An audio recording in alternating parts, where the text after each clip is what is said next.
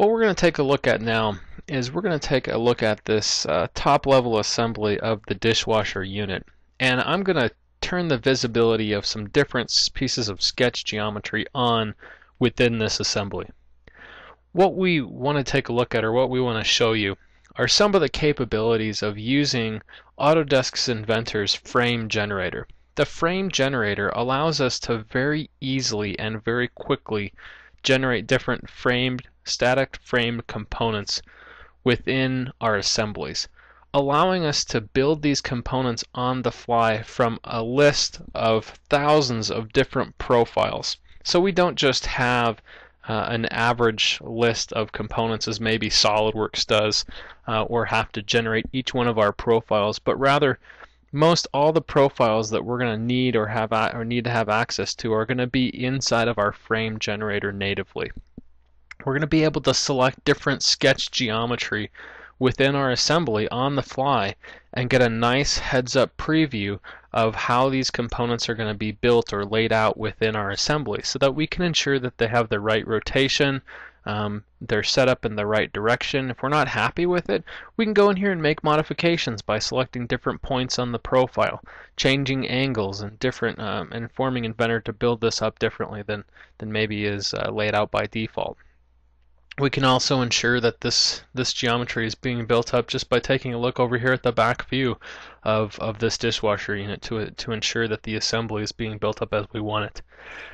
Now, as we continue to work with these frame members, we're not going to stop there. We're not going to stop just by laying out different component members and having the cut lengths built automatically for us, but rather we're going to go in here and actually miter off this geometry to more accurately represent the components. What we see is what we get. We're going to experience these components before they're real. We're not going to have to generate physical prototypes of this geometry. We're going to have all the cut lists and information related to these different frame members automatically built for us by Inventor, because we've built these components digitally rather than having to build these things or build physical prototypes of these models. So we'll go ahead and continue mitering off the remaining pieces of geometry so that we have an accurate digital representation of this model.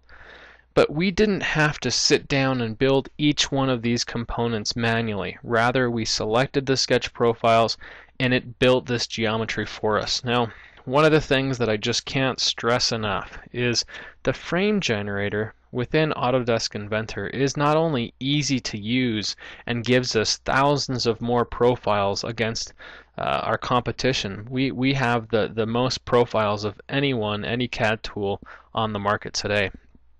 But it also gives us the flexibility, as it's building these different sub-assemblies for us.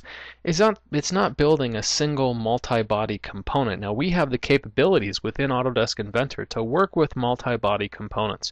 And there may be specific situations that those are very helpful and useful for, but this is not one of them. Autodesk Inventor's frame generator will build up these components and build up individual parts and sub-assemblies of these different frame members that are built.